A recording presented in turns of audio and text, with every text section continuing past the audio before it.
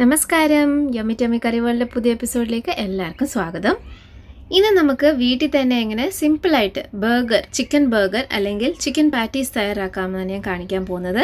നല്ല അടിപൊളി ഒരു റെസിപ്പിയാണ്, കുഞ്ഞുങ്ങൾക്കൊക്കെ ഇഷ്ടപ്പെടും, സിമ്പിളുമാണ്, ഒത്തിരി സമയമൊന്നും വേണ്ട ഇത് റെഡിയാക്കി എടുക്കാൻ.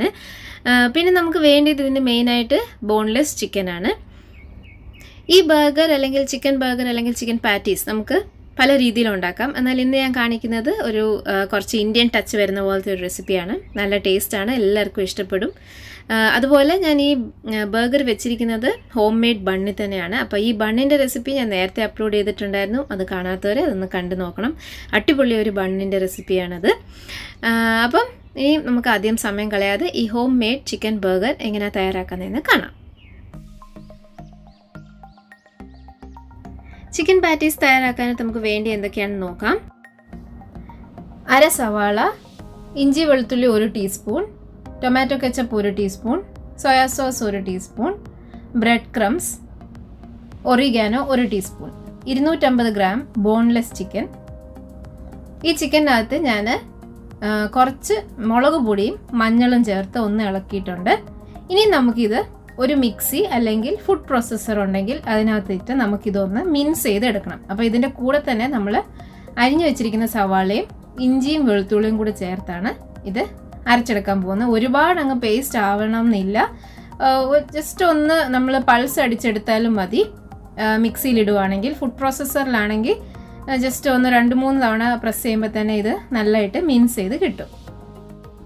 ബാക്കിയിരിക്കുന്ന ചിക്കനും കൂടി ഇതുപോലെ ഒന്ന് മിൻസ് ചെയ്തെടുത്തിട്ട് വരാം.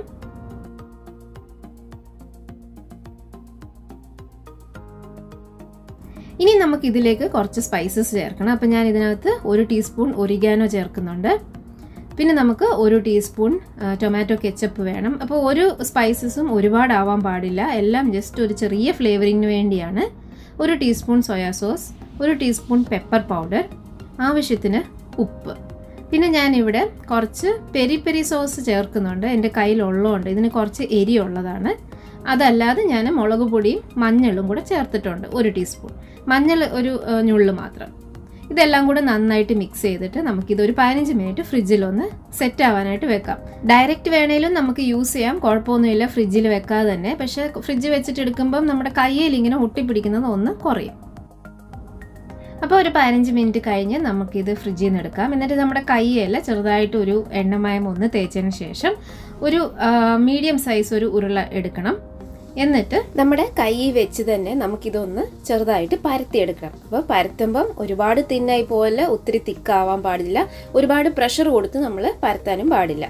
ലൈറ്റായിട്ട് ഇതുപോലെ പ്രസ് ചെയ്ത് ഒരു റൗണ്ട് ഷേപ്പിൽ തന്നെ, ആ റൗണ്ട് ഷേപ്പ് മെയിൻറ്റെയിൻ ചെയ്ത് തന്നെ നമുക്കിതൊന്ന് പരത്തിയെടുക്കണം. എന്നിട്ട് നമുക്കിത് ബ്രെഡ് ക്രംസിലൊന്ന് മുക്കിയെടുക്കണം. ഞാനിവിടെ റെഡിമെയ്ഡ് ബ്രെഡ് ക്രംസ് ആണ് ഉപയോഗിച്ചിരിക്കുന്നത്. നമുക്ക് ബ്രെഡ് ആണെങ്കിലും ജസ്റ്റ് പൊടിച്ച് യൂസ് ചെയ്യാവുന്നതാണ്. അപ്പോൾ ഈ റെഡിമെയ്ഡ് ബ്രെഡ് ക്രംസിൽ ഞാൻ കുറച്ച് ഉപ്പ് ഒന്ന് ചേർത്തിട്ടുണ്ട്. അത് മിക്സ് ചെയ്തിട്ടാണ് ഞാൻ ഇതുപോലെ ഡിപ്പ് ചെയ്ത് വെക്കുന്നത്. അപ്പം സെയിം രീതിയിൽ തന്നെ നമുക്ക് ബാക്കിയിരിക്കുന്ന ചിക്കനെല്ലാം ഇതുപോലെ ഒന്ന് പരത്തിയെടുക്കാം. എന്നിട്ട് ബ്രെഡ് ക്രംസിൽ മുക്കിയിട്ട് ഒന്ന് മാറ്റി വെക്കാം.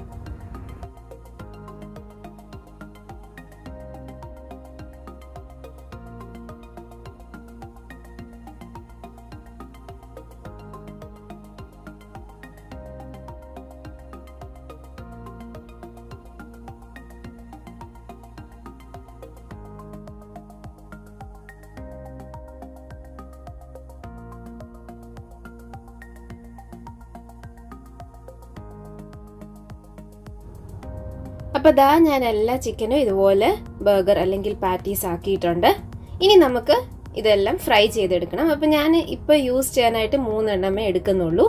ബാക്കിയെല്ലാം ഞാൻ സ്റ്റോർ ചെയ്യാൻ പോവാണ്. അപ്പോൾ നമുക്ക് ഇങ്ങനെ ഉണ്ടാക്കി വെച്ചിട്ട് ഇതുപോലെ ഒരു ബട്ടർ പേപ്പറോ പാർച്ച്മെൻറ്റ് പേപ്പറോ പീസ് ആക്കിയതിന് ശേഷം നമുക്ക് ഈ ബർഗർ ഓരോന്നും സെപ്പറേറ്റ് ആയിട്ട് ഓരോ പേപ്പറിൽ ഓരോ ബർഗർ വെച്ചിട്ട് നമുക്ക് ഏതെങ്കിലും നല്ല ടൈറ്റ് ആയിട്ടുള്ള കണ്ടെയ്നറിൽ വെച്ചിട്ട് നമുക്ക് ഫ്രീസറിൽ സ്റ്റോർ ചെയ്യാവുന്നതാണ്. അപ്പം ഞാനിവിടെ മാക്സിമം ഒരു 2 അല്ലെ 3 ആഴ്ച സ്റ്റോർ ചെയ്തിട്ടുള്ളൂ. പക്ഷെ 1 മാസം വരെ നമുക്ക് കുഴപ്പമില്ലാതെ ഇത് ഫ്രീസറിൽ തന്നെ സ്റ്റോർ ചെയ്യാവുന്നതാണ്. നല്ല ഒരു ടൈറ്റ് കണ്ടെയ്നർ ആയിരിക്കണം. എന്നിട്ട് ഓരോ ചിക്കൻ ബർഗറിൻ്റെയും ഇടയ്ക്ക് ഒരു പാർച്ച്മെൻറ്റ് പേപ്പർ അല്ലെ ബട്ടർ പേപ്പർ വെക്കണം.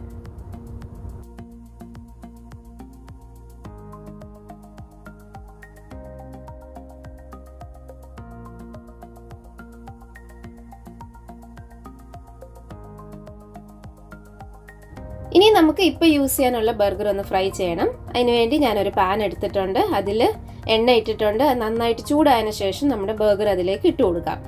അപ്പോൾ നമ്മൾ ശ്രദ്ധിക്കേണ്ട കാര്യം എന്ന് വെച്ചാൽ ഒരുപാട് നേരം ഇട്ട് ഇത് ഫ്രൈ ചെയ്യാൻ പാടില്ല. ഒരുപാട് അങ്ങ് ഫ്രൈ ചെയ്താൽ ചിക്കൻ അങ്ങ് കട്ടിയായി പോവും.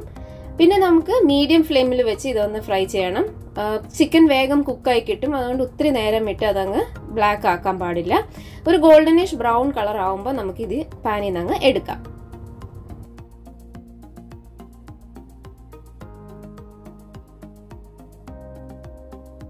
അങ്ങനെ നമ്മുടെ അടിപൊളി ചിക്കൻ പാറ്റീസ് റെഡിയാണ്. നമുക്കിത് ഒന്ന് ബർഗർ ബണ്ണിൽ ഒന്ന് അറേഞ്ച് ചെയ്ത് ഞാൻ കാണിച്ചു തരാം.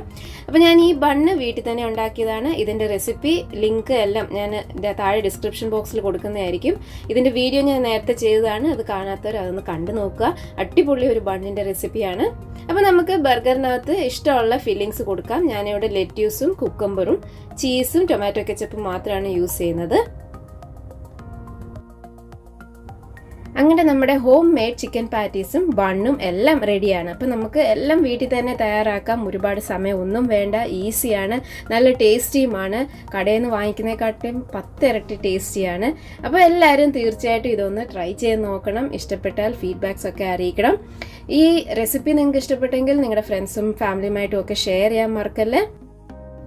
പിന്നെ ഞാൻ എപ്പോഴും പറയുന്ന പോലെ ഈ ചാനൽ നിങ്ങൾ ആദ്യമായിട്ടാണ് കാണുന്നതെങ്കിൽ സബ്സ്ക്രൈബ് ചെയ്യാൻ മറക്കല്ലേ. തൊട്ട് സൈഡിലെ ആ ബെൽ ഐക്കണും കൂടെ അമർത്തിയാൽ ഞാൻ എപ്പോൾ ഒരു പുതിയ വീഡിയോ അപ്ലോഡ് ചെയ്താൽ നിങ്ങൾക്ക് നോട്ടിഫിക്കേഷനായിട്ട് കിട്ടുന്നതായിരിക്കും. പിന്നെ ഈ വീഡിയോ കണ്ടതിന് ശേഷം നിങ്ങൾക്ക് ഇഷ്ടപ്പെട്ടെങ്കിൽ ആ ലൈക്ക് ബട്ടണും കൂടെ ഒന്ന് പ്രസ് ചെയ്തേക്കണേ പ്ലീസ്. അപ്പോൾ പുതിയൊരു വീഡിയോ ആയിട്ട് ഇനിയും കാണുന്നവരെ ബൈ.